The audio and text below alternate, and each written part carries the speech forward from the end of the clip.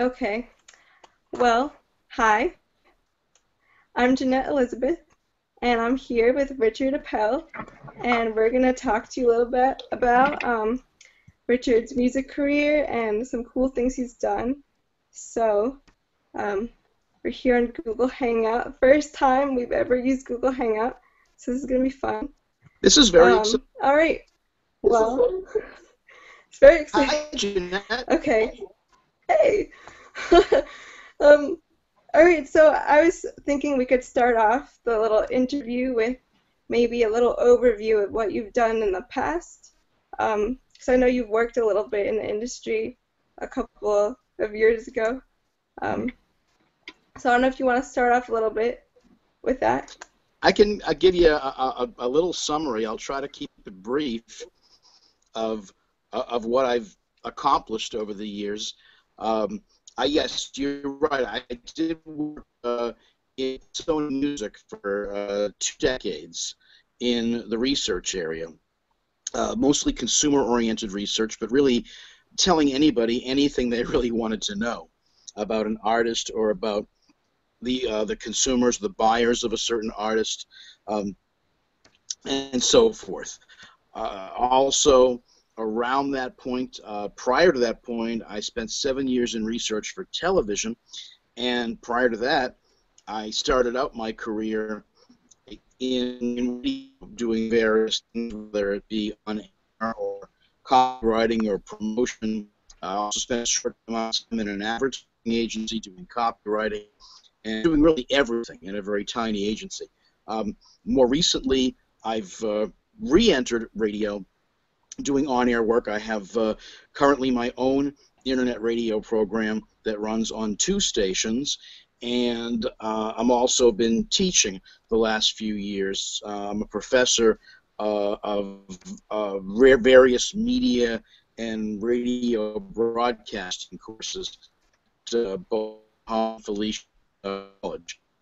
I've written for, still write for with a magazine or .com or .biz, a one-time editor for a newsletter billboard for top 40 stations and for labels, Billboard Top 40 State. And currently for a couple of series of stories that run on Board Online, including something called Revisionist History and something else called Hot 100's Hottest Weeks. And somewhere in there, I've also I co-wrote a couple of books about pop culture in the 60s and 70s called Book of Days. And just as a fun thing, I've also written a newsletter about music and radio and pop culture, also HD, pun, so good, and I've done that about 10 years in about 1996. I think that's everything. I probably left out something, but that's. I was also once at one time served on the. I'm still a voting member of the National Academy of Recording Arts and Sciences. The Grammys every year. I once sat on the New York Board of Governors for the Grammys, which was a whole lot of fun. And for years, I put together a charity event for about I want to say close to a decade. Once or twice a year, I put together a charity event for people in the music and radio business, which we called MT Bowl, which was a music trivia game show with teams that raised money for various charities, including Why Hunger and City Harvest and Music Cares. I think that's everything. I think if I keep thinking hard enough, something else will pop up. But that's I think that's the bulk of but also, I did something where Sony years ago and wrote for a couple of music trivia games they put together with one of their clients. Quite a lot of stuff. I guess. I've been for a while, so I guess that may explain it.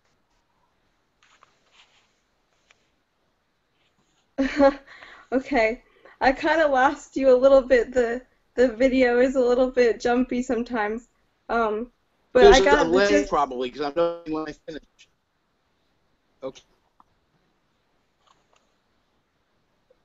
There's a Are you delay, still? and I think also your voice dropped out at some point. So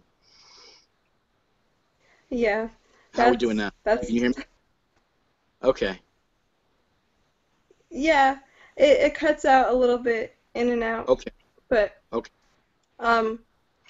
So what I got there though, that's very interesting. You worked in the research department in Sony. That's correct. It was So what one. exactly? Or what'd you say? Oh, me. I was just waiting for the question, and you kind of cut out, so I wasn't sure what the question was.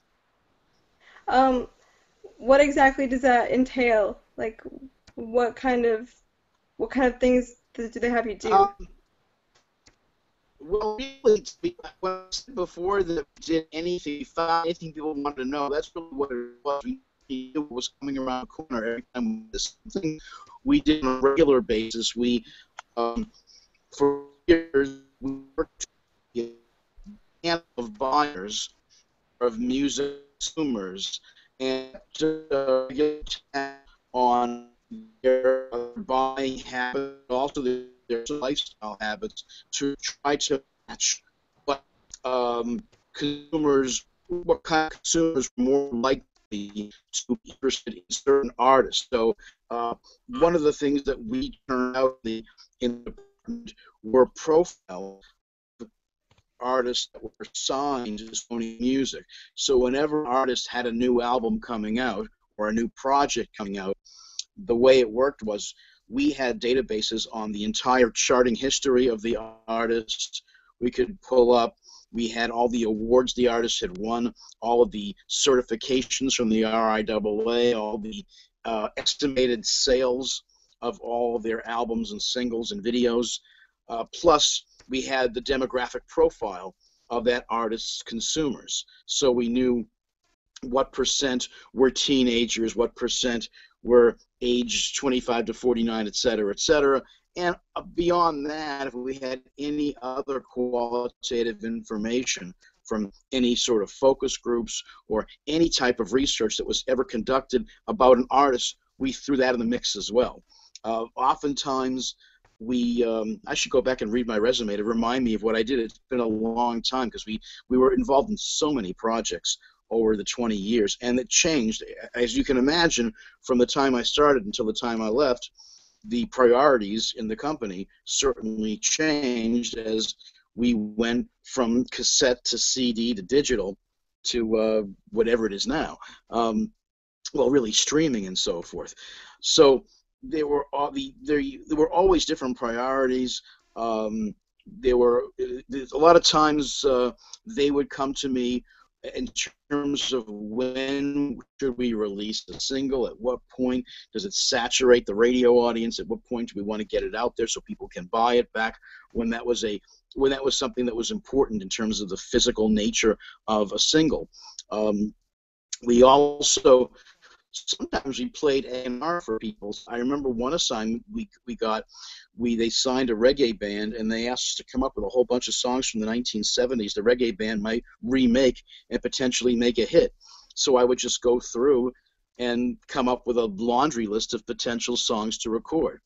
I don't think they ever did any of them, actually. But and we also were involved in focus groups. There was a lot of focus group research in terms of, and it's funny because I was discussing this with one of the classes I teach today.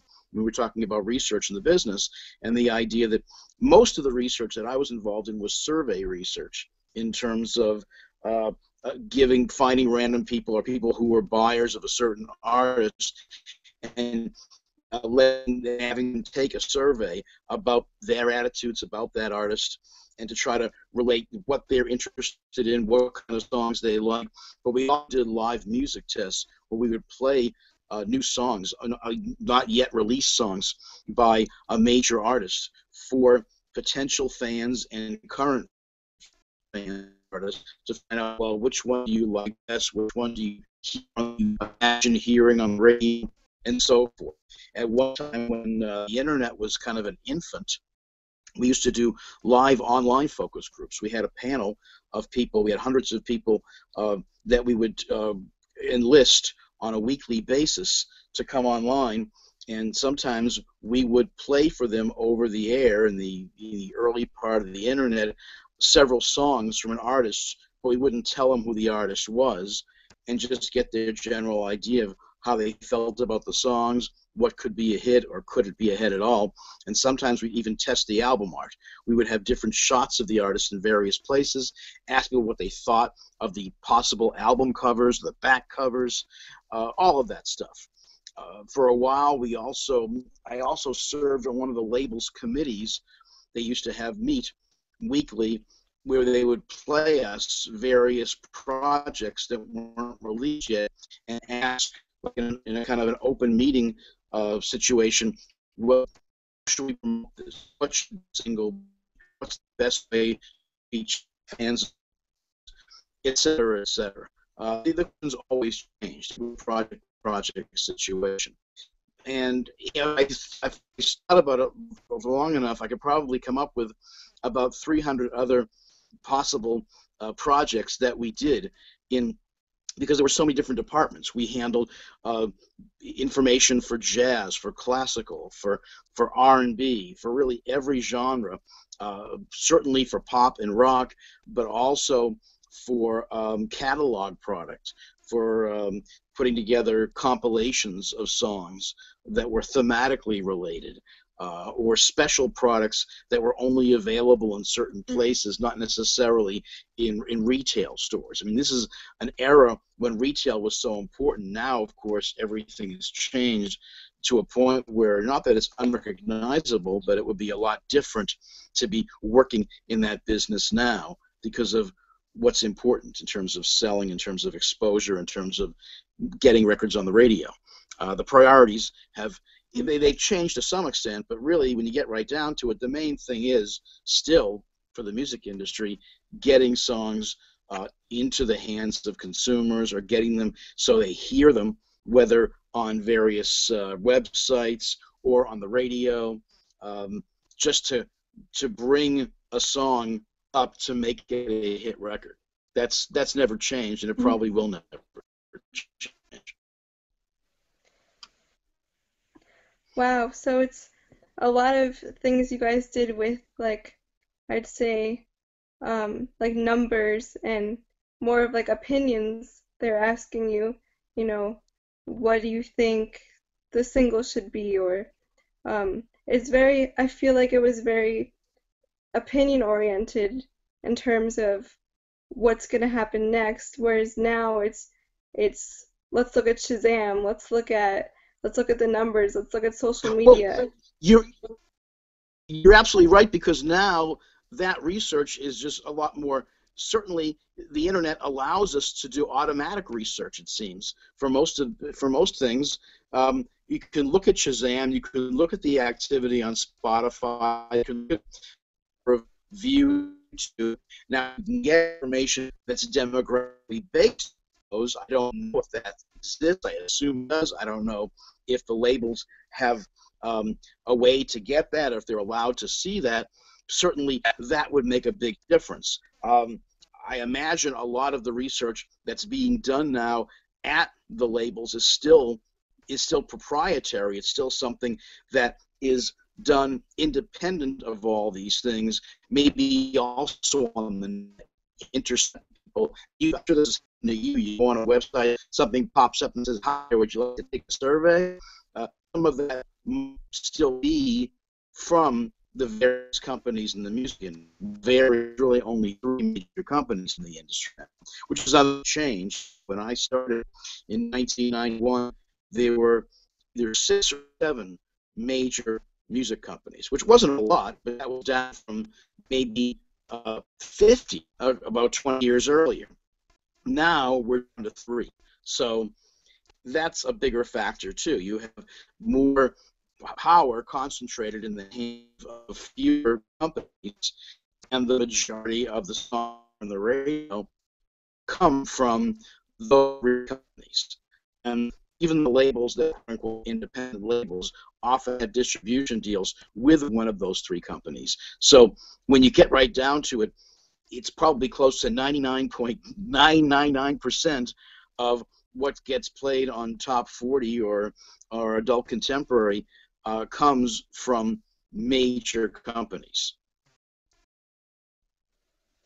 Right.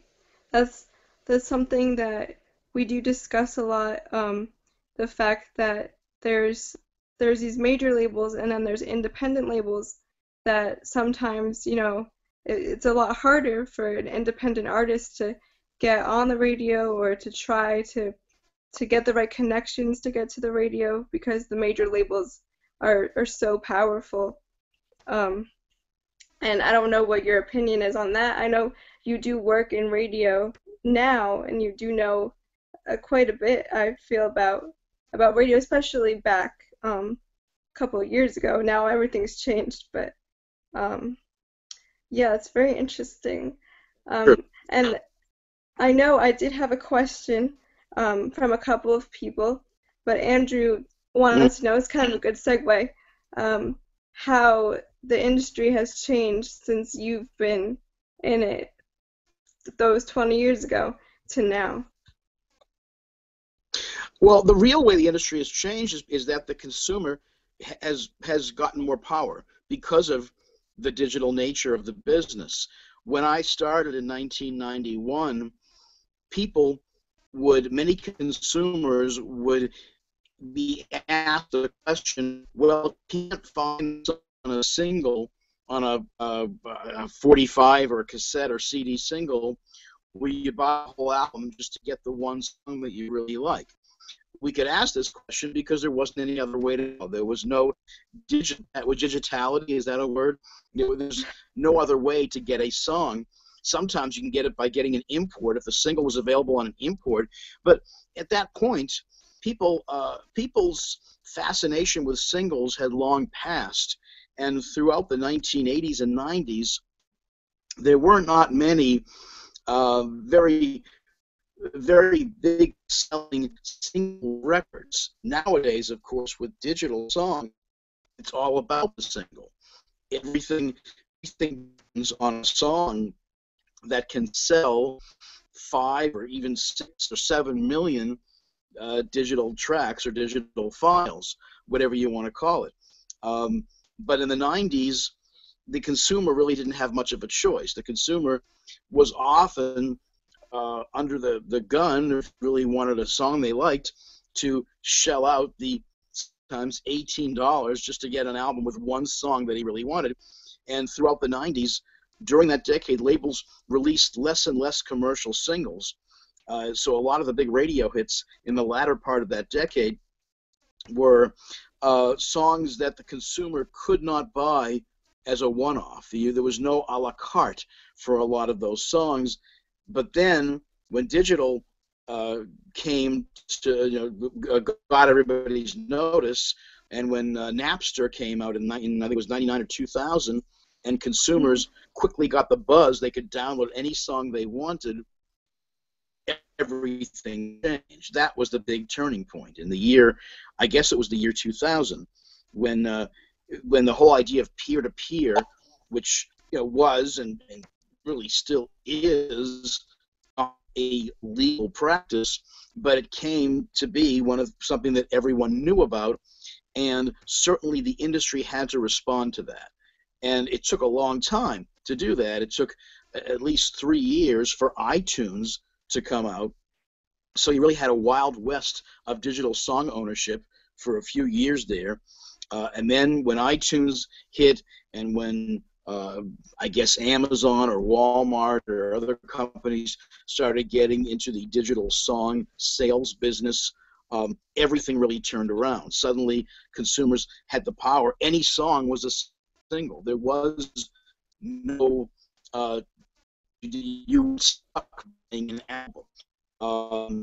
Unless, of course, you were a big fan of a major artist. That was a material situation. You buy the album anyway. If you really loved Mariah Carey or Michael Bolton or did some rock or at that time, um, 2000 been Britney and Sync and Man, for example, who sell millions of albums, even when a lot of their songs be taken free off the internet. Um, but with iTunes and really what happened over the next 7 years or so, uh, the internet and the consumer became even more powerful because of social media and being able to make a hit record, really, between all the buzz. Then, of course, YouTube came along, which allowed consumers to see or listen to songs whenever they wanted. There wasn't, I mean, there certainly was a push for the subscription models where consumers could subscribe on a monthly basis or a whatever basis and have access to every song in the world. And that's done just so much for the Spotifys and so forth. Certainly Spotify has become very successful because for many people it's still free and it still gives them access Mm-hmm.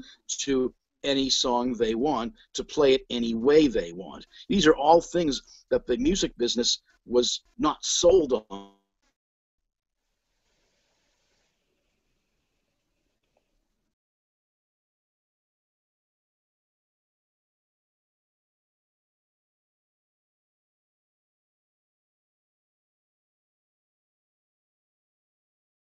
Choose to stream them if they want to, choose to buy them if they want to, or just Hangout and at YouTube. But the other truth that still pervades the industry is, as I understand it anyway, is that there are still many people who, if you're a fan of an artist, you will still buy a collection of music by that artist. And what better example exists now than Taylor Swift? Where how many acts can command millions in sales for an album? We've seen that number go steadily down year after year after year after year, Mm-hmm. and now it's what, three, four? I mean, who can have that power? I mean, a lot of that is driven by the number of hit singles you have, but sometimes it's not. I mean, Taylor Swift, if you look at a graph, you graph how many hit singles Taylor Swift has had and how many albums she's sold, and her graph would be like this, going this way or whatever. Katy Perry's would be going the other way, or Rihanna's is going the other way because they sell tons of individual songs, but their album sales are nothing really that special compared to, say, Taylor Swift or really what Adele sold with her album 3 or 4 years ago, where 20 million people worldwide bought that album because it was just such a powerful collection of songs. That doesn't happen all the time. The industry would love to see more of that, where a collection of songs comes out that everybody wants to own or has to be part of. And the last few years, we really haven't seen that so much. We have artists that have taken off, and certainly in the last year, individual songs, have become part of our culture to a point where now the whole promotion of songs is so beyond radio. It's the idea that the industry, I believe the goal now is that everybody has to hear them anywhere, whether they're put into Mm-hmm. commercials or they're used in television programs or movies, or uh, there's the video systems in the malls. I remember a few years ago when Carly Rae Jepsen's "Call Me Maybe" came out. You couldn't escape that song. It didn't matter where you went. It wasn't just radio. It was everywhere you looked, or you walked into a public place. Somebody was playing the song, and certainly there was that way. There's a handful of songs that hit that plateau last year too. But I think as a result of that, though, because of the amount of money that companies have to spend now, the number of priorities have gone steadily down. So you don't see as many hit songs every year. 10 years ago, you could show somebody the top 50 songs of the year, and they would say, wow, they'd know every one of them. Now, you look at the top songs of this past year of 2014, I think people are lucky if they know 8 of them. And you probably Mm-hmm. can name the same 8. There were certain songs that just became so powerful, and I think what's also happening as part of that, and I'm going on too long, so just tell me to shut up, is that radio also has been able to pick and choose because radio has become so successful in the top 40 realm, and they're successful at playing the same songs repeatedly because that's what the audience wants and will stay to listen for, that less songs reach a certain level of popularity. It's the Uptown Funks that get played more often, but it's very hard to be an Uptown Funk these days. At one point in time, you had 10 songs rotating every 2.5 hours, and those were the big 10 songs in rotation that were big in request that everybody wanted to hear. But now you don't have that type of situation anymore. You don't have a situation where even 10 or 15 songs are that huge at radio, but it's really a smaller handful of songs that are that have gone way above and beyond in the public's consciousness, and that's what they want to hear. So as a result, we have way fewer hit records than we've had in a long time, maybe ever. I would agree That with didn't answer the that. question, did it? No, that answered the question perfectly. I think. I mean, the industry's changed so much over, like you said, now there's much less hit songs and much fewer. I feel like it's a much less variety of Well, sounds that that's a we can good hear. point. There's much less variety, and also the audience is easier to track. As you pointed out really earlier, the audience is much easier to track than it ever was because you can look at what's happening online. You know what they're talking about. You know what they're tweeting and what they're Instagramming and what they're posting and what songs they're mentioning in Facebook, what they're watching on YouTube and Vivo, and what they're playlisting in Spotify. So you can Hmm. see the pattern of a hit record, but nowadays, because of the way people discover songs, and many of them discover them not on radio, but discover them on the internet or through word of mouth or other buzz online, it often takes a song that's by an artist that no one knows close to a year to become a hit record between the time it first shows up and first gets that buzz to it's being used in, well, certainly being watched on YouTube and Shazammed and added on Spotify and used in television shows, et cetera, et cetera. And you can probably come up with a whole bunch of examples of songs like that where the journey from first release to being number one or number two or whatever took close to a year to get there, especially for an act that no one knew, like, for example, Hosier.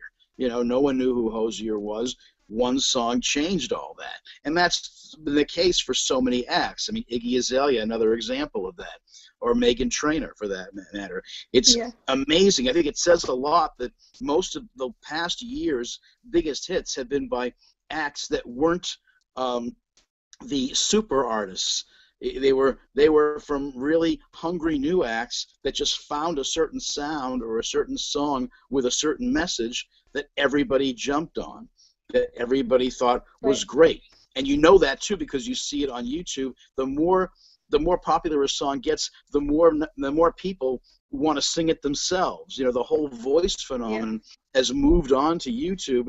So you have people singing the songs, you have people producing parodies of the songs. So the footprint of an All About That Bass is much huger, that word, more huge now than songs that were hits 4 or 5 years ago that didn't necessarily have all those options. So the consumer has such power, they can make a hit song even bigger. And also other artists can make it bigger too because other artists cover each other's songs Right. on YouTube or on shows like The Voice and so forth. So yeah, so what you were saying is right. That's a big part of what's happening is the fact that the music consumer is so easy, much easier to watch and track and it's easier to see what's going on at any time. Right, yeah. Okay. I kind of want to get on to a little bit of a different topic just because you've done so many cool things. Um, but I know you have your own radio show, and I kind of want to talk about that a little bit because I find it very interesting. You host an online radio show, is that correct? It is, yes. The show is well. It's technically it's online when it starts. It is when I do the show live, which is Sunday night, 6 to 9 p.m. on rewoundradio.com. I'm plugging the show now. The show is called That Thing with Rich Appel. And if you like older music, I mean, this is not a the show and the format of the station is music from really hit songs from rock and roll forward. So the 1950s, the late part of the 50s, the 60s, the 70s, maybe some of the 80s, maybe a smidge of the 80s. So I follow that same format, and the show that I do live on Sunday nights, 6 to 9 Eastern, is, did I mention that already? Yes, I did. Is basically made to be a kind of a celebration of not just that music, but the way radio was at its peak when it played it. The top 40 format in the 1960s and 70s was very fast-paced, and it was very personality-heavy. Entertaining the listener was very important. When you listen to top 40 radio during that era, the disc jockey was just as important as the music itself. And part of the reason that was is because there were so many top 40 stations on both AM and FM that kids could just, I mean, the way the internet is now, there was certainly no internet, there was no YouTube, no Spotify. All of those things were radio stations. So, and I remember this from being a kid and seeing my older brother and sister take over the console stereo that we used to have in the living room, and they would spend all night just flipping channels from one station to another, from one band to another, because at night all the signals of the more powerful radio stations from other cities could break in to where we were, and this is true all over the U.S. and world for that matter. So if you wanted to hear all your favorite songs, you just had to keep twisting the dials to find those songs. But also, every one of those stations on AM and FM had different disc jockeys, and all the disc jockeys, especially at night, had different shticks. You know, everybody was entertaining in some way. Disc jockeys were allowed to talk after just about every record. Actually, back then it was every record. That was important. So that's the kind of radio I've been trying to bring back for those 3 hours. We also we have our own jingle package for the show. We kind of take pieces of a lot of the other old jingles from that era and smash them together with our jingles. Plus, we play a lot of the old commercials. We do commercial breaks of commercials that were around back then. And we have silly features. We do a feature called The World's Shortest Countdown, where we just count down 2 songs and ask people to tell us what is the world's shortest countdown of. We also do something called the Slow Dance Makeout Song of the Week, which is an excuse to play one real cool slow song from any of those eras. And we have something called the Year in an Hour, where the second hour, most of the time, is devoted to all songs from one year. And we ask a trivia question about that year, and they will play some sound bites from that particular year and talk about what was going on in terms of TV and fashion and so forth. What am I forgetting about? I think there's some other things that we do. Oh, we have a feature. One of the more popular features in the show is called Needles and Spins. And in this feature, what we do is we've asked people on a regular basis, and they can write to us, and we ask them to share their memories about a certain song. Like, where were you? What do you remember about this particular song? You know, tell us a song. Tell us a story behind it. When you hear a song, what does it remind you of? You know, is it somebody that you were dating, or some trip you went on, or was it being out of the country and hearing the song, and we've heard all kinds of crazy things. This past Sunday, we had a couple of Needles and Spins, and also as part of that, instead of playing the digital song, the digital file of the song, I actually play the old 45. I have the original 45 of every song. So when I tell somebody's story on Needles and Spins, I go right from that into just putting the needle down as we did in the 60s and 70s on the actual record. Which gives it a different sound. Hopefully the listeners can appreciate and hear, well, they'll hear the clicks and the pops on the records. They'll know that it's vinyl as opposed to the usual ultra clean digital. So we do that. That's a very popular feature. Every week we try to have a different story and a different song involved. And also another thing that we do that really you don't hear anywhere else is we look at what's happening every week when the show is on, in terms of the various dates during the week. Whose birthday is it? Who was born on this week in history? What events took place that might be of interest? And it's those that dictate the music of the show. Most of the music, probably about 80% of the songs that I play, are dictated by the events because we match all the birthdays and events to certain songs that have to do with whatever the event or the person's birthday or so forth is.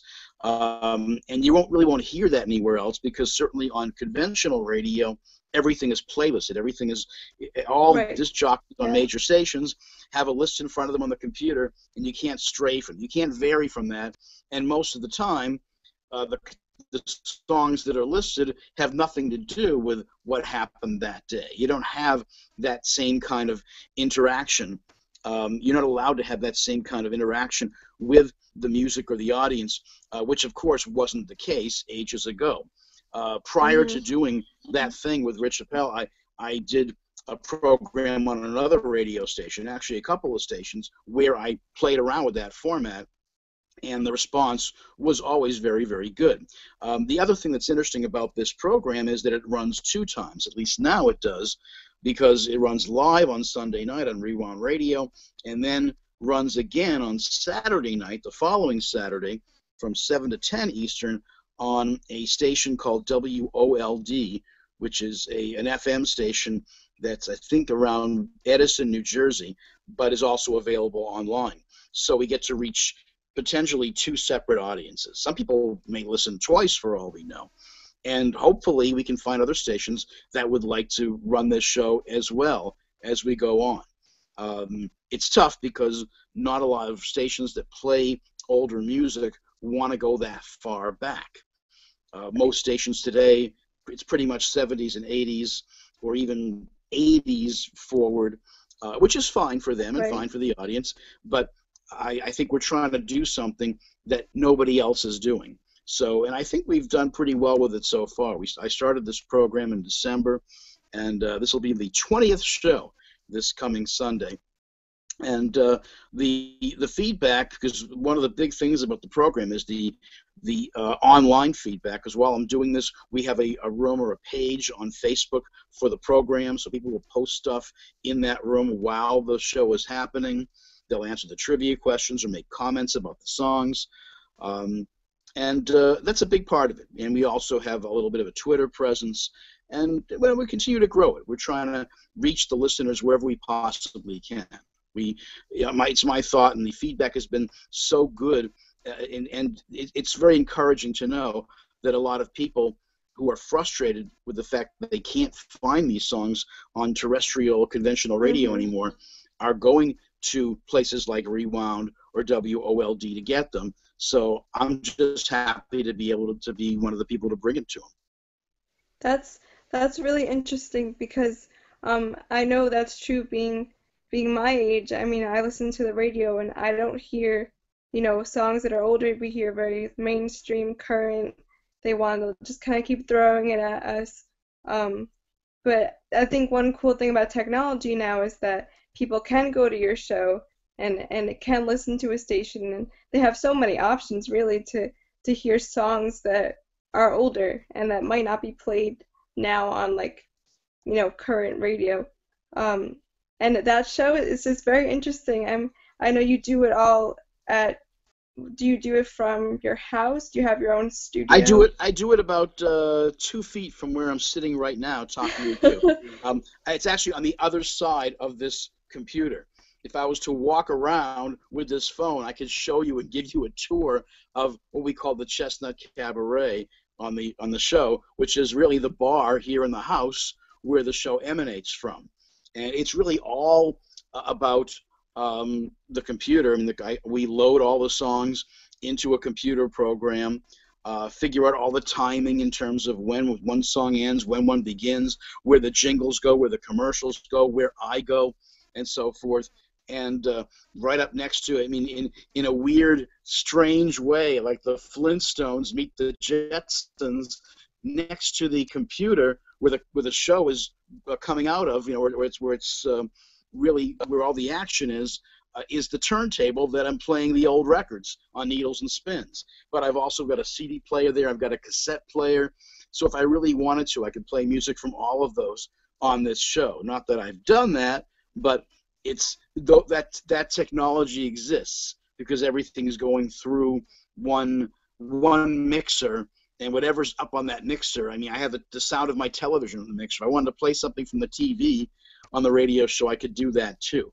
Not that I would do that, but it's interesting how the whole technology kind of meshes and goes crazy together. But the end user, the consumer, they don't care about that. They just want to hear the songs and hopefully be entertained in between the songs. I can tell that you're very passionate about your radio show. That's really, really cool that you do it all, by yourself. Um, Well, it's we're a good running out of commute. time. We only have time for maybe a little bit more, but Okay. so I did want to touch on the fact that you are a teacher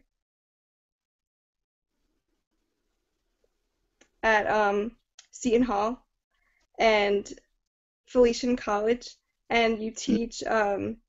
You're in the media department.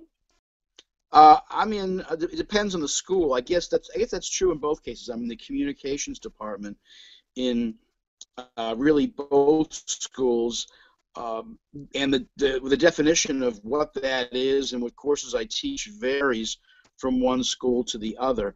At Seton Hall, I've taught two classes. One is called Introduction to Radio, which is really takes you through the history of the medium from the very beginning of from Marconi and other people who were figuring the whole thing out in the 1800s right through to today and where radio is.